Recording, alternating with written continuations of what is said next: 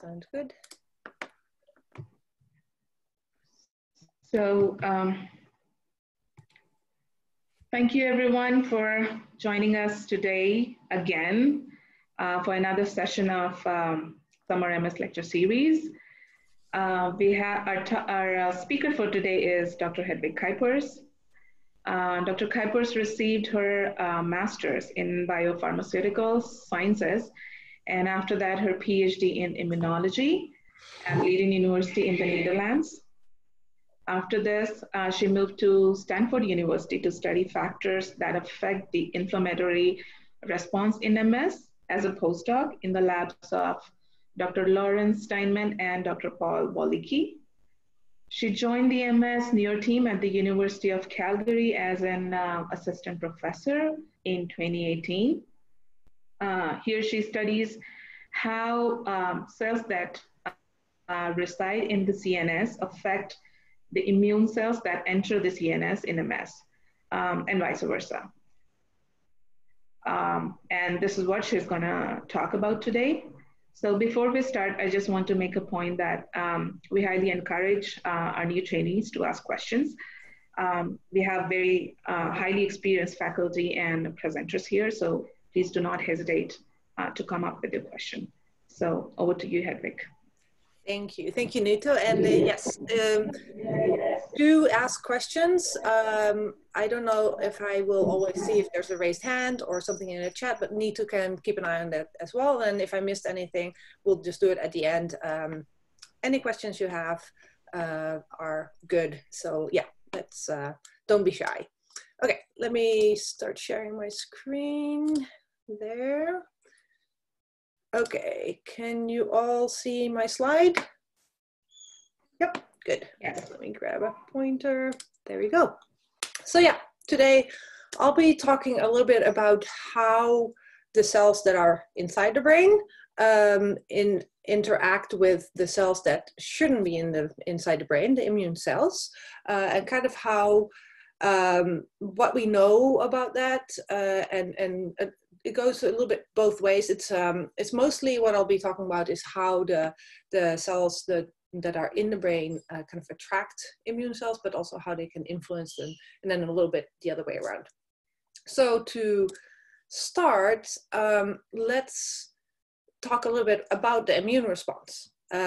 So later in this series, there will be a bigger lecture on the immunology of MS. So I won't go into too much detail here about what happens there, but just to give you kind of a crash course of in immunology. So the immune system is actually a very intricate interplay between a lot of different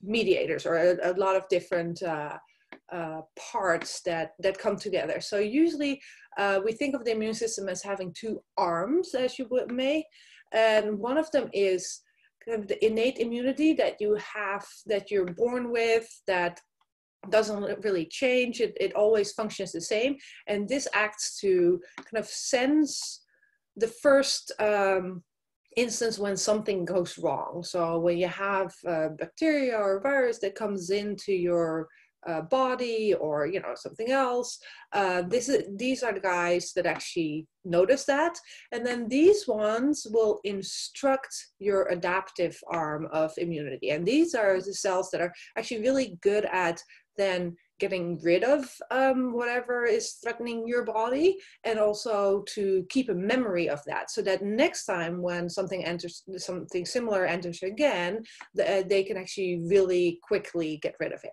So this is the adaptive immunity, and these the components of this arm are, you might have heard of T cells, T lymphocytes, B cells. B cells are the ones that make the antibodies. So this is what we, for instance, want now in this COVID-19 crisis, where we're hoping to get antibodies against coronavirus, and these are made by your B lymphocytes. But to get those, you have to go through this whole process of the innate immunity actually telling the adaptive immunity what they should make antibodies against, or what they should adapt. And then, like I said, once this is established, then if you have another infection, they can respond really quickly to a specific pathogen. So how is this instruction, how does that go? So, and here I'm focusing mostly on T cells because they're very important in a lot of immune responses, and they're also very important in MS. Not to say that other cells are not, but we know a lot about how T cells are involved. So how does a T cell know what to attack? Well, it gets presented what to attack, and it gets presented by antigen presenting cells. So these are of the innate arm, and what they do is they gobble up whatever comes in that shouldn't be in your body, but could also be, you know, dead cells or something like that. But if it's something foreign, they recognize that, and then they express it on their cell surface, or they kind of present it on their cell surface in specific molecules that are called MHC class II molecules, major histocompatibility molecules. So in this whole complex, there's like a nice pocket that can present a small fraction of whatever entered, and they then present this to T cells, and then these T cells know what to react against. This is not enough. So just having MHC class II with the peptide is not enough. They need these T cells need some extra boosts to actually make them go attack. So one other signal is other molecules that are around this MHC class II peptide complex, and these are co-stimulatory molecules. And then these antigen presenting cells can also make a lot of soluble factors, and we call those cytokines, and these are another way that these T cells get activated, and you need that again to have a good immune response. So normally this is a really good thing, right? Because it protects our body from invaders. So why should we have it, and why should we not? So for instance, in the brain, there's usually not a lot of immune components there, because this whole process of getting rid of pathogens and invaders is really messy. So I always compare it to, say, a SWAT team that didn't get too many instructions, and they're not too smart, so they just go into whatever building and room they need to go into, and they have to find their target, but they don't really care who else is there. So they just start shooting around and arresting people, everybody who's in there. And they don't really care whether it's the criminal or some innocent bystander. So that's kind of what inflammation is. Whenever the immune system starts to get rid of something, everything that's around it gets affected too. So this is really messy. And you might not want that in the brain, where you have a lot of precious connections and a lot of precious cells that are very hard to replenish afterwards.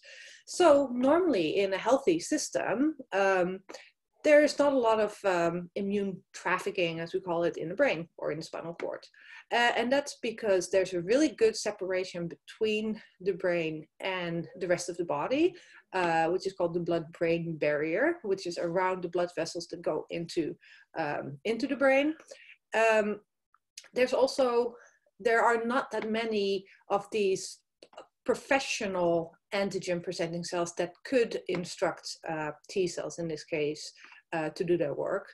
There's generally, in a healthy situation, very low levels of MHC, so they don't even, even if they're there, they can't really present a lot.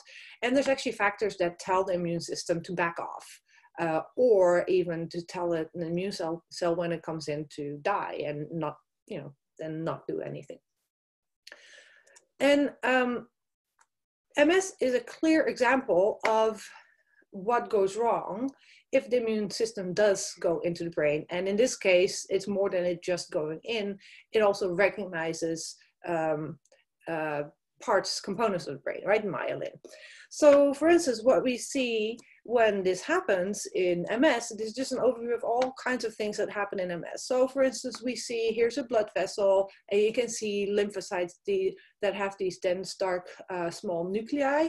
So these lymphocytes, they kind of go into the tissue of the brain. So that's one of the things, and that's what we don't want, because we see macrophages, which are one of those innate cell types. And these macrophages actually contain myelin in them. So they're gobbling up myelin. We can see that there's damage to the myelin, but also damage to the axon. So in red here, you see that myelin, you can see that it's kind of stripped off. It's not on this nice axon anymore. And this big blob actually means that this axon in green was cut and is now swelling up. So you can imagine that the signal can't go through anymore. You can see how neurons and axons are changing their function. So this is a redistribution of their ion channels and their metabolic machinery. And this is bad because it's in a certain place for a certain reason, right? For good transduction. Sometimes there are attempts to remyelinate, but in the long term, we see a lot of activation of the cells inside the brain that can help the immune system. And we'll get to this, microglia and astrocytes. And all of this together, we know from MS, is pretty bad, right? So this is what we're working with. So we have to figure out why this happens. So let's zoom in a little bit on these different cell types, and I'll go in more detail after this. So we have an interplay, as I already said, between cells that normally are in the brain. So we have, you have your neuron here with myelin around the axons, oligodendrocytes making that myelin, and then around this we have microglia and we have astrocytes. And these are two cell types that are very important in talking to immune cells. Not to say that there might not be interaction with the other oligodendrocytes and neurons as well, but we focus on these two glia.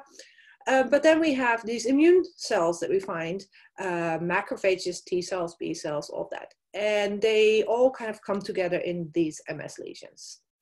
So when we look at the immune cells, like I said, there's a lot of different kinds of cells, and there's kind of a couple that we will focus on here and that we know a little bit about more.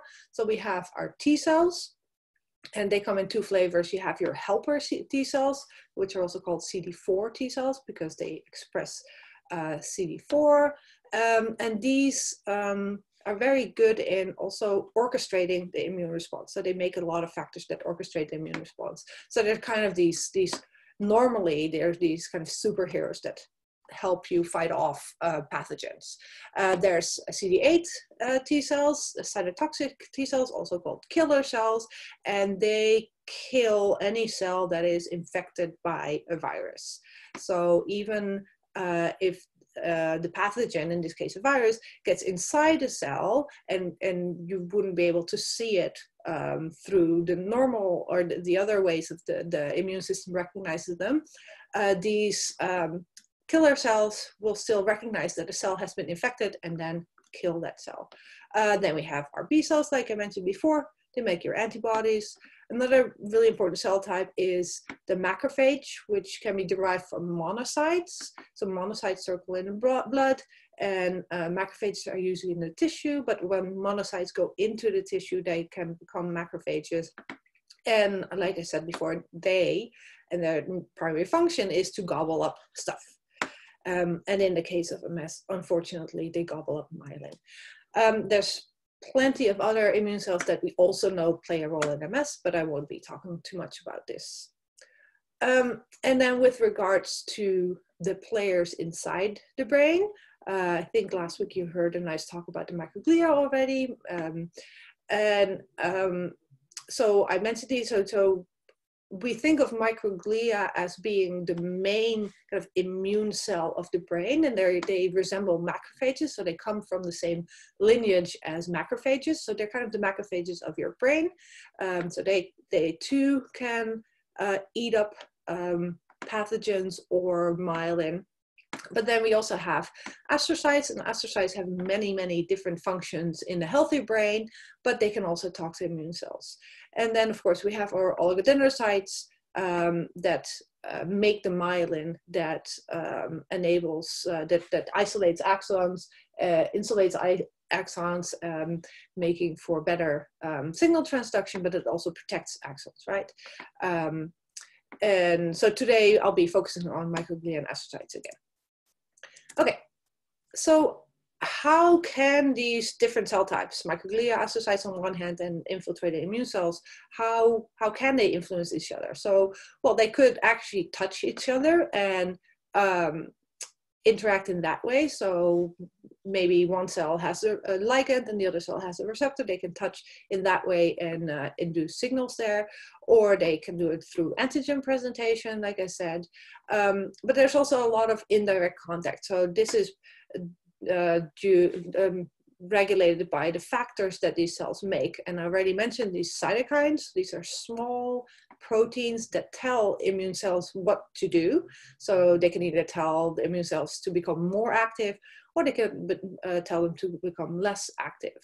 Chemokines are kind of a certain type of cytokines that tell cells where to go. And then there's a lot of other factors that can affect an immune response as well. So how do immune cells get into the brain? And because I just said that it's actually very limited, they're entering into the brain. Well, there are a couple of different ways. So they can actually go across the blood-brain barrier and go from the blood into the parenchyma, the tissue, as we call it.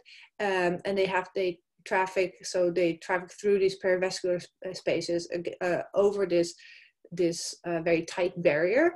And when there's inflammation, there's actually mechanisms that help them do that. But they can also come from the fluid that's in and around our brain. And as you might know, we have ventricles here in the middle of our brain that contain this fluid, but this fluid also goes all the way around our brain. And cells can also enter they can go into the cerebral spinal fluid first and then into your tissue. So how does that happen? Because it's not easy, right? There's this whole barrier. So this is called, the process that does this is called diapedesis. And how this works is, so you have your immune cells going through the bloodstream and they're moving really fast, right? So first what happens is that they kind of get caught by something and tethered to the wall of the blood vessel. Then that slows them down. They start rolling along until they get a very good grip by these adhesion molecules, and then they can go either in between the cells of the blood vessel, or they can actually go through these cells. And some studies have shown that they actually prefer to go through cells rather than go in between cells, which still kind of boggles my mind. But apparently that is easier for them. So both of these ways actually happen. So if we get a cross section, so this is this blood vessel, right? And then here is a cross section of that. So you have your blood vessel wall here, endothelial cells of the wall, and then the inside of the blood vessel, and then all this blue is kind of the inside of the brain tissue. And again, you can see this cell going through the blood-brain barrier into the parenchyma. So what are the factors that they need to do this? So I already said they need something to actually hook them onto this wall and really get that good grip. So these are adhesion molecules. They need something to tell them actually to go in there. So these are the chemokines. And then they also need ways to kind of break up this barrier if that hasn't been broken down yet. And these are proteases. MMPs are very important in this, matrix metalloproteases. And I won't really talk too much about that. I'll be focusing mostly on chemokines and cytokines. So that's what happens. So yeah, like I said, I'm going to focus on chemokines, but it's very important to remember or to keep in mind that all these cells, they really, the communication is both ways, right? So they affect each other just as much. So for instance, if microglia and astrocytes are activated, they produce a lot of cells that both activate each other, but that then affects infiltrating immune cells. But on the other hand, all these infiltrating immune cells, they make a lot of these components as well that will then have an effect on microglia and astrocytes as well. So sometimes we even don't know what's the chicken and what's the egg, but we do understand a little bit about how they affect each other. And then this is important because then we know where to intervene and potentially treat some of these pathological processes. So what we use a lot for our studies is both we look in MS tissue, right? But we are limited in what we can actually do, or when we can actually look inside the brain of a human. So we use animal models, and I bet that you've heard of this before. I'll just go over a little bit fast just to recap. So what we do in EAE, for instance, this is kind of the archetypal model to study immune responses in MS. And that's because we induce the disease by inducing an immune response. So what we do is we give a target. Usually this is a small part of myelin, either a protein or even part of the protein, a peptide. So we inject that together with this very strong stimulant of the immune system, an adjuvant. So this tells the immune system, go attack this target. Then we give them even a little bit more boost to help break the tolerance that normally a mouse or a system has for these molecules, because these are self molecules, so you shouldn't mount a response to that. So we help overcome that, and we help open the blood-brain barrier, and then lo and behold, all these immune cells that have been instructed to attack myelin go into the spinal cord and the brain, and they start attacking myelin, and you get this profound immune response with a lot of different contributors. So a lot of the different players of the immune response are there, and this leads to an ascending paralysis that goes up. First you see that the tail gets affected, and then the hind limbs, and then the forelimbs, and then finally the mouse gets very paralyzed. So this resembles kind of some of the immune response that we see in MS. So a lot of what we know through this model.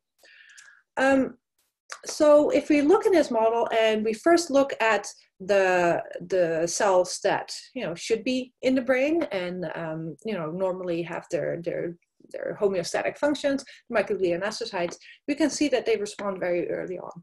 So for instance, in a healthy brain here, microglia are stained in red, and this was a model where they sewed two mice together, so a green mouse and that has all its cells were stained, show up as green, GFP. So all these cells can then circulate into the recipient mouse. So everything that's circulating in your blood is green, but everything that's kind of in the tissues is not.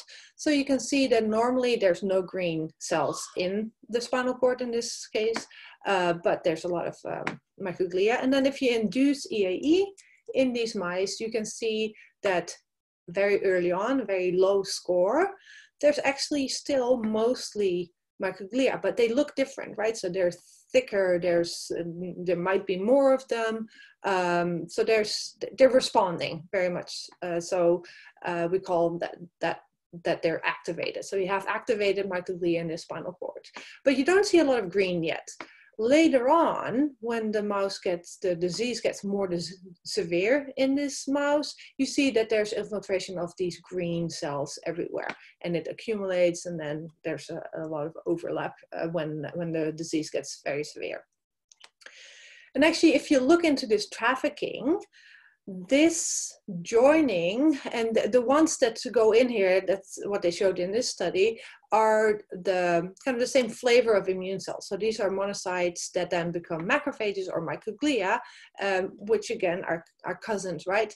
So when you look at the infiltration of these monocytes, if the green cells that we put into this mouse, the recipient mouse, if they can migrate across a blood-brain barrier, you see that then the disease actually, just progresses as normal. So this is really important because then they contribute to the pathology in these mice, right? But if these cells that were added and that were circulating, if they were altered so they can't cross into the blood or through the blood-brain barrier, or they can't respond to these cues that tell them where to go, you actually don't get such severe disease. So in this mouse, or in these mice, you do have the microglial activation in the beginning, but you don't have these monocytes that come in, and you don't get very severe disease.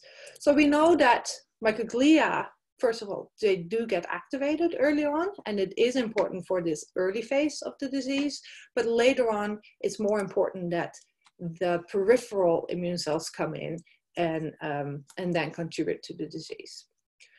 So when we look at astrocytes in EAE, again, we can see that they're activated very early on, and this was done in a study where these are reporter mice, where astrocytes, they will light up when they become active. So you see in just a healthy mouse, there's some background signal for some reason in these ears, but if you look in the brain and the spinal cord, there's nothing happening there. But you can see that very early on, these astrocytes start lighting up both in the brain and later in the spinal cord.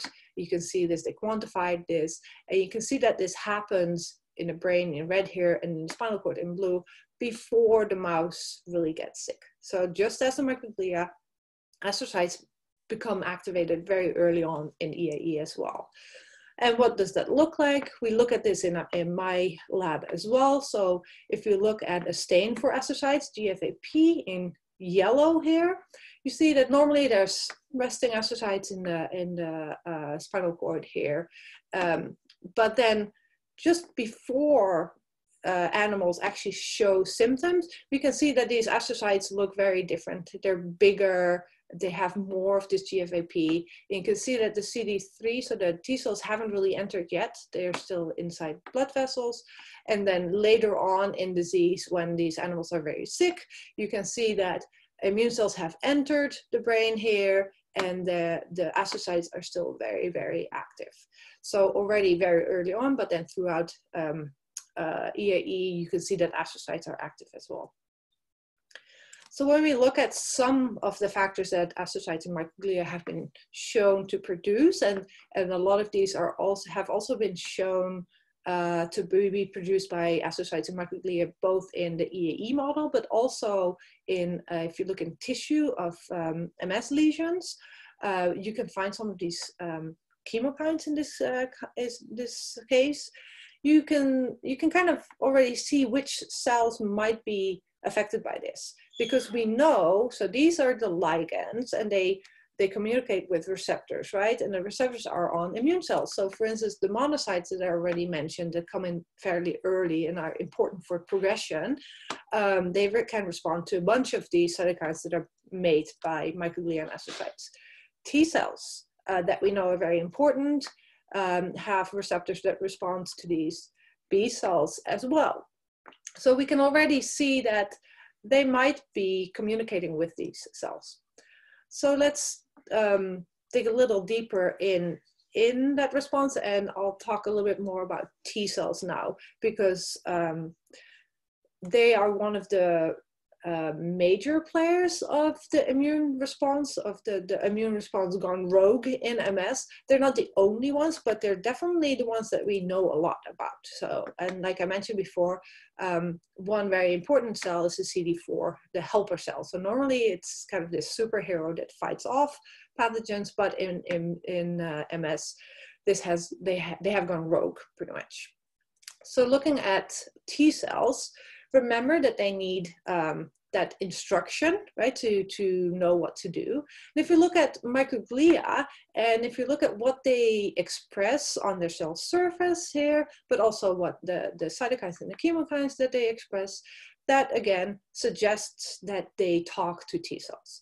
So for instance, they make a lot of the cytokines that can actually recruit T cells, for instance, RANTES, CCL3, like I showed before. So these are all cytokines that T cells can sense and move towards. But they also express the surface molecules, not only MHC class 2, when they are activated, they express these at higher levels, both the MHC class 2 that can present the peptide to the T cell, but also these co-stimulatory molecules, right? And they also express some of the cytokines that then can help activate the T cell that gets into the tissue. And then in the end, this T cell gone rogue is kind of reinforced in its mission and then starts attacking or continues attacking myelin and oligodendrocytes. So looking at what we know microglia express and produce both in EAE and in MS, together it just suggests that they do talk to T cells. We don't have clear evidence yet that they actually do this, but they're certainly able to.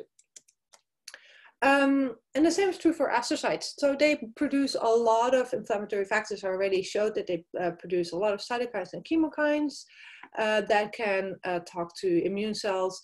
And this is one nice study, and this is looking actually in an MS lesion. You can see here in blue, GFAP again, the marker for astrocytes, and this is just normal appearing white matter. So this is unaffected white matter tissue of an MS brain.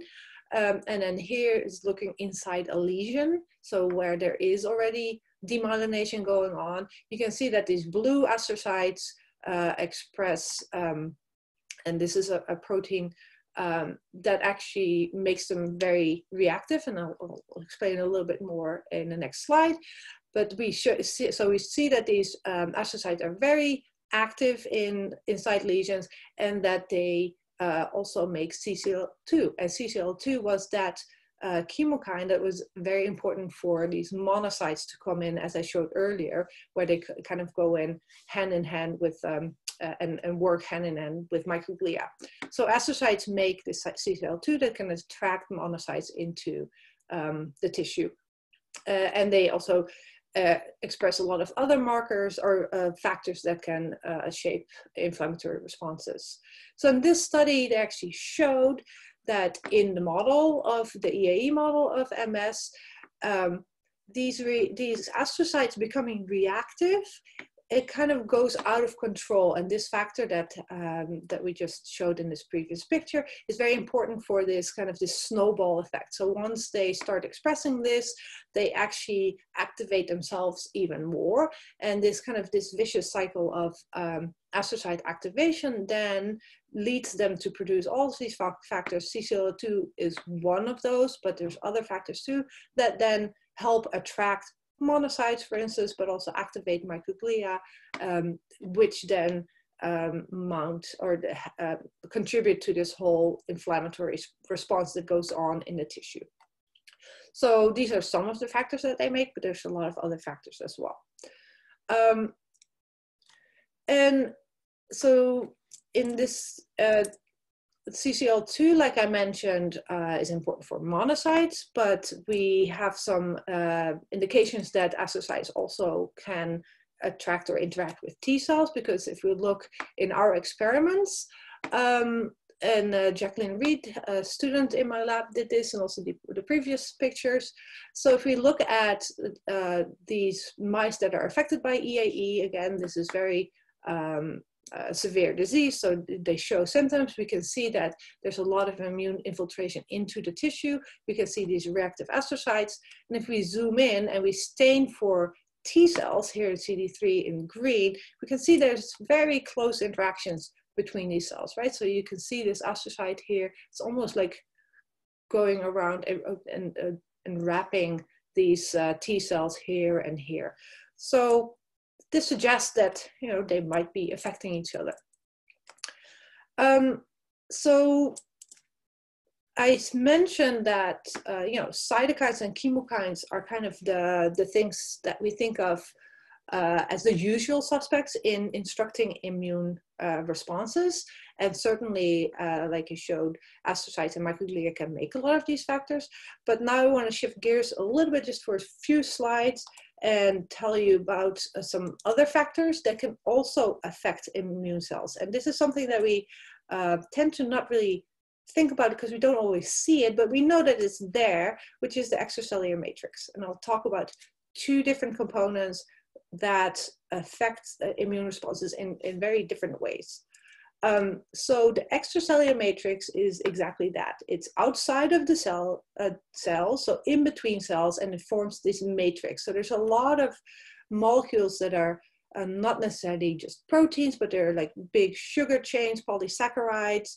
There's proteins with polysaccharides, and there's a lot of different components here. So this, it's there for a reason, right? So it's probably also going to do a lot, although it's very hard to sometimes study this. We do have to keep this in mind. So two of these components that I want to focus on are, one is hyaluronan, is these very long sugar chains, and hyaluronan can actually be sensed by cells, so we'll go into that in a little bit. And the other one is heparan sulfate. Heparan sulfate is a lot shorter, and heparan sulfate is again a sugar chain, but it's always linked to a protein, and it works in a very different way. So let's first focus on that really big molecule, hyaluronan. So hyaluronan, like I said, can be sensed because it can bind to receptors and signal through it, and it's mostly signals through a receptor we call CD44. And CD44 is expressed by astrocytes, but also by T cells. And that's important because then they can respond to hyaluronan in the environment. So it's been shown before that in a lot of inflammatory lesions, including MS lesions, you can actually find a lot of hyaluronan. So here you see an MS lesion. In brown here you see myelin staining on the left. You can see where there's loss of myelin. Here it's already completely lost, and here it's being attacked. And then if you look at hyaluronan, you can see that it accumulates where the lesion is, and also in the active matter there. And we know from mostly the EAE model that in EAE lesions, astrocytes are actually really good at producing hyaluronan. So if you again look at GFAP for astrocytes and then you look at hyaluronan, you see that there's a big overlap, and if we zoom in, you can see that here too. So it's on the surface of the astrocytes, but also in between. So we know that astrocytes can make, when they become reactive in EAE, they can make a lot of hyaluronan. So to summarize a lot of research, what we think happens is that when astrocytes become activated, and we know it happens very early in EAE, and we can see that they're activated in MS lesions as well, together with microglia, of course. They secrete a lot of factors, cytokines, chemokines, but also extracellular matrix components such as hyaluronan. And this hyaluronan, we showed through a lot of experiments that this hyaluronan is really important for T cells to kind of latch onto with their CD44 receptor. So this helps T cells to actually get into the tissue and then get to their target. So that's one way that the matrix can contribute to an immune response. The other way, another factor of the matrix, like I said, is heparan sulfate. And these are these little side chains that are connected to other proteins. And and the way that this works is very different. So heparan sulfate, as far as we know, doesn't really trigger any receptor, doesn't really act in that way. So it doesn't send a signal itself. But heparan sulfate is very sticky. So a lot of factors can stick to heparan sulfate. So these include cytokines, chemokines, but also growth factors. And in that way, it can affect how these signal to cells. So the way that we looked at this, we looked at one cytokine that's very important in regulating this whole immune response, and that is IL-2. And I've shown you these different flavors of T cells before, but there's also normally a regulatory T cell. And this regulatory T cell is what normally tells your immune system to stop doing. So that's the one that actually instructs that SWAT team and says, okay, guys, you got your criminal, let's arrest him, let's go back to the precinct and leave these people alone, right? So these are very important, and we have reasons to believe that in autoimmune diseases, something doesn't go right with these regulatory T cells, and that's why we have an immune response that goes on too much. So these regulatory T cells, they really need IL-2. They can't function with IL-2, but there's usually not a lot of IL-2 around.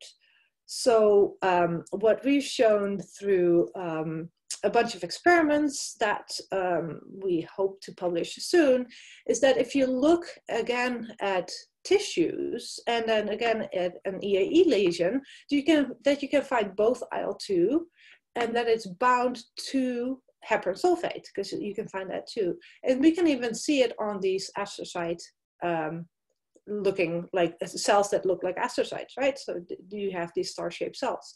And we know also that in vitro, when you culture astrocytes, that they can make heparan sulfate. So when T cells enter, and regulatory T cells enter this tissue, there is IL-2 for them that's bound to this heparan sulfate on the surface of astrocytes, amongst others.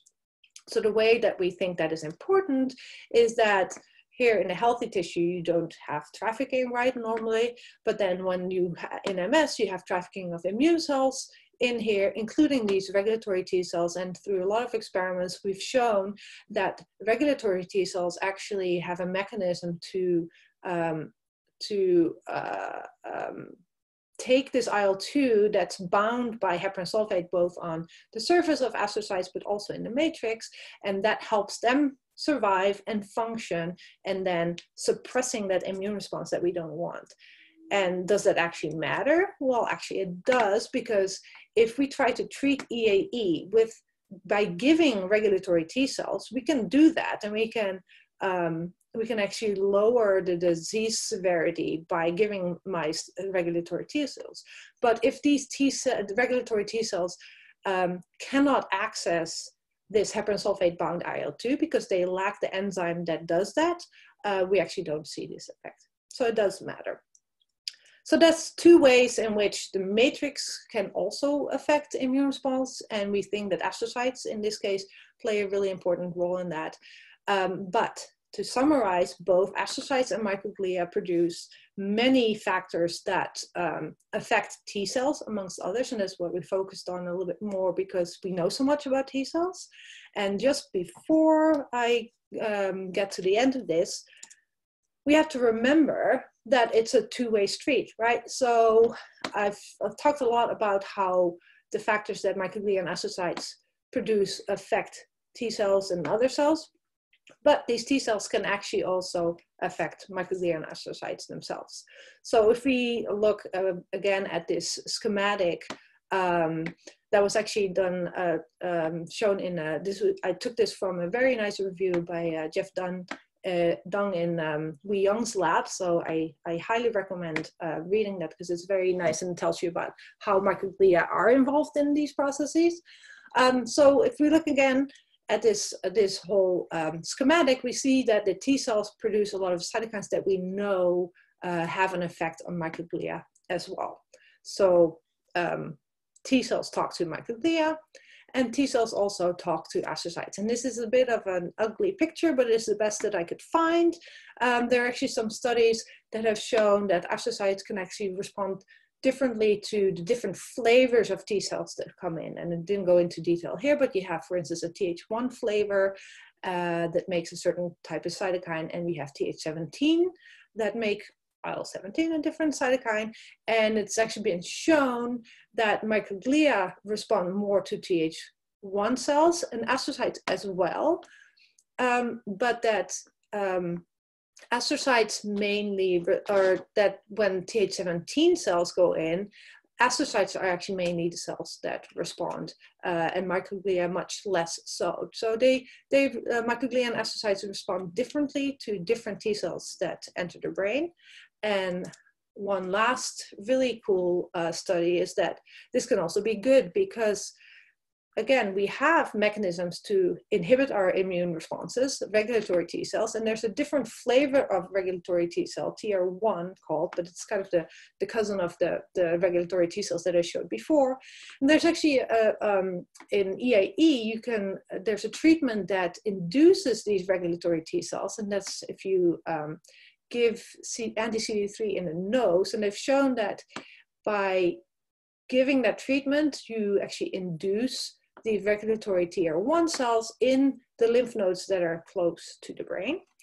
And then you actually, you can actually treat EAE that way. But to do that, these cells, they make the cytokine, again, IL-10. So again, this is one of those signaling molecules, but this IL-10 has to act on astrocytes. And the way that they did that is they injected a virus in this brain that shut down the receptor signaling in astrocytes. So these astrocytes couldn't respond to IL-10 anymore. All the other cells could still respond to IL-10.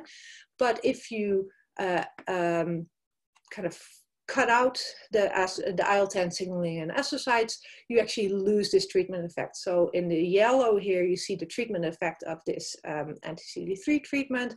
But if you do the treatment, but it can't signal to astrocytes here in green, you can't treat EAE anymore. This shows that these TR1 cells, so the kind of the good flavor of T cells, they can actually talk to astrocytes. And if they do that, that stops the immune response in EAE.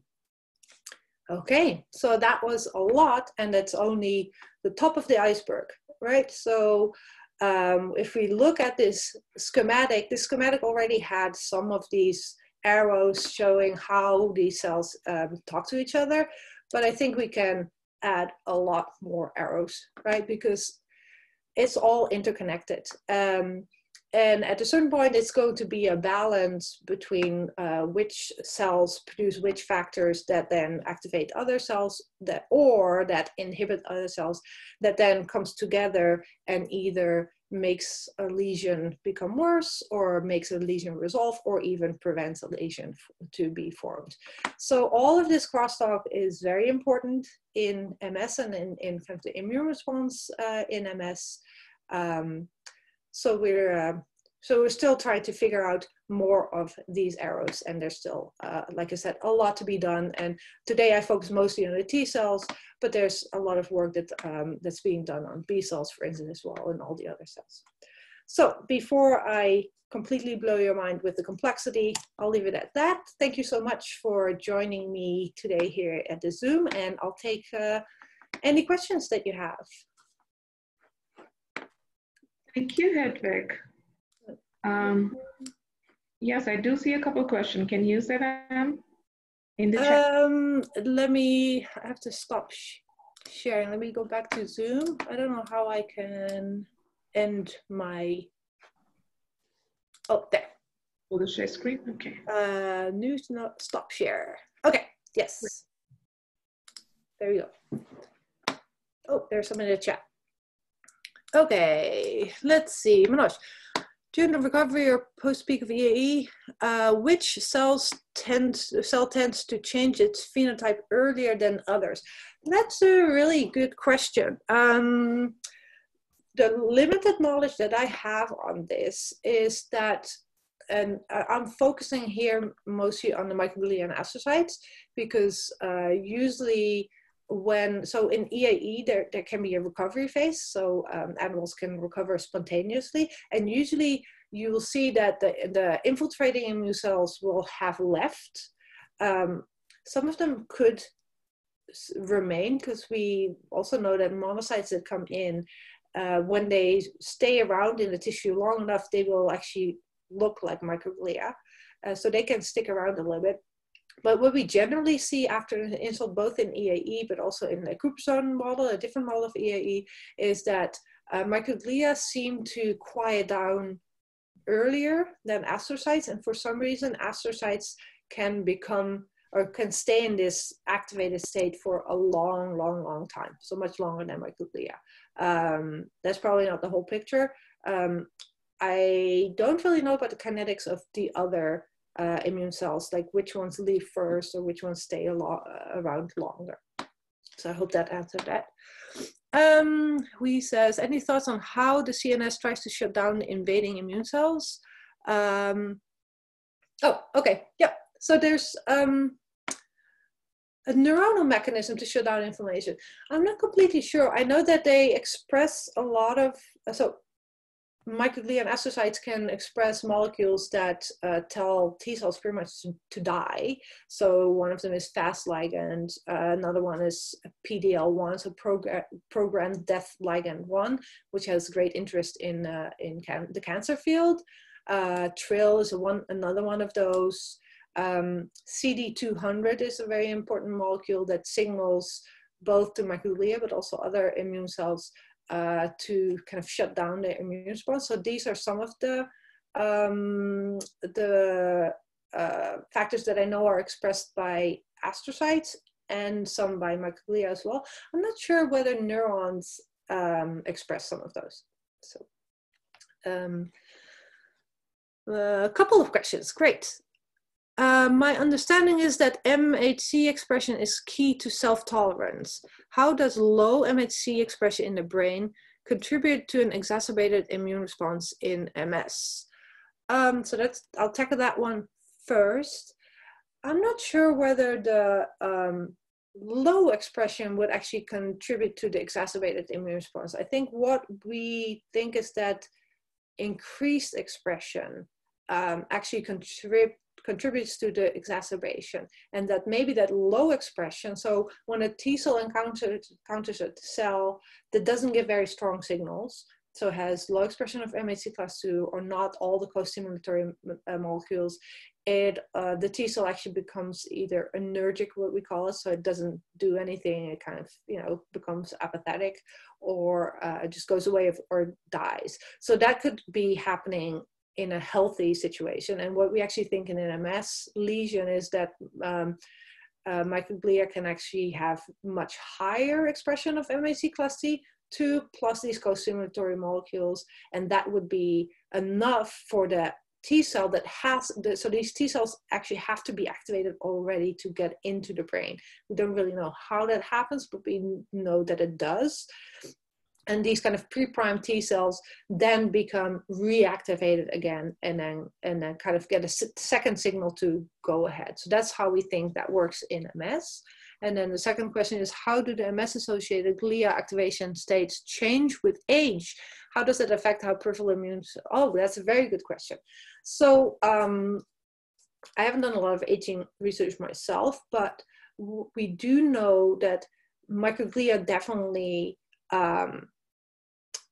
change a lot in aging. First it was thought that they were kind of primed, that they would respond more quickly. It actually looks like they actually respond maybe slower, that they're less responsive.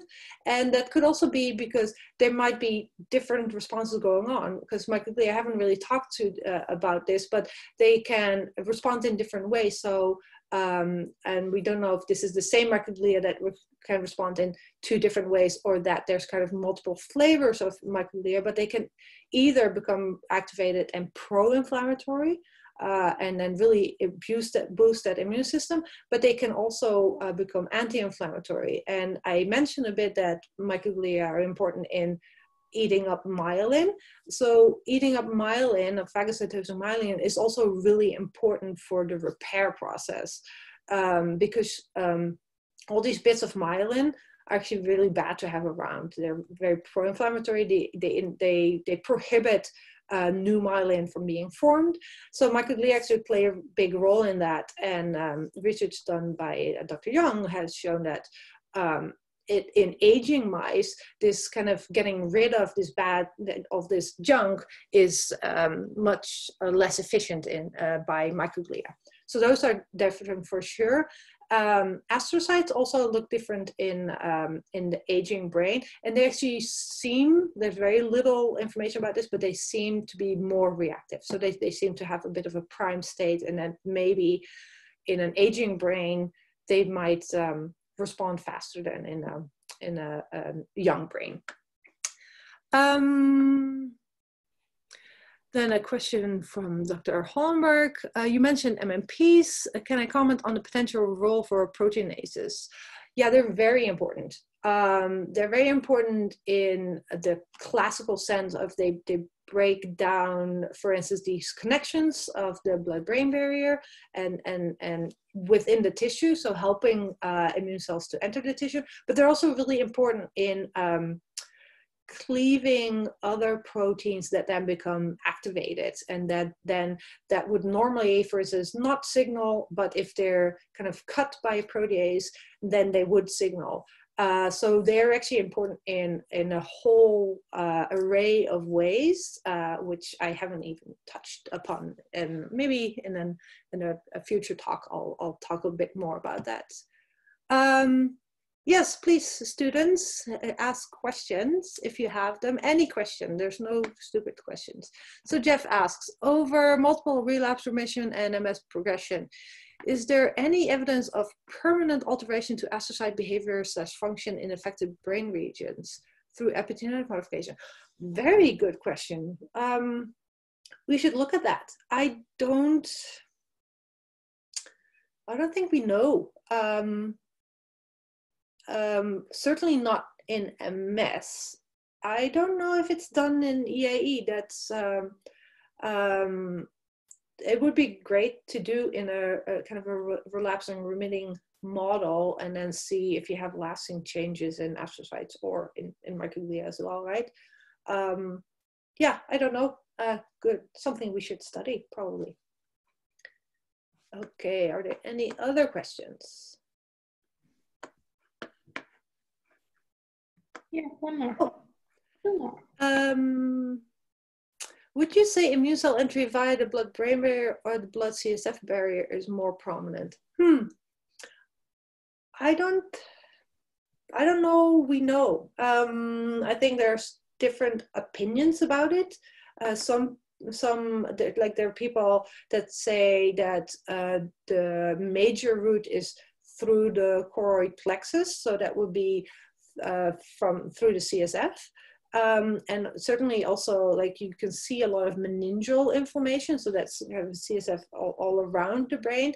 But then, especially in EAE, but also in MS, we do see a lot of perivascular infiltrates and cuffs, right? And we can see those, you know, in tissue in EAE, but also in MRI, you can see these very distinct kind of signs that tell you that there might be a perivascular lesion forming, or that has formed in the MS brain. So I don't know if one happens more than the other. I don't think we can tell yet.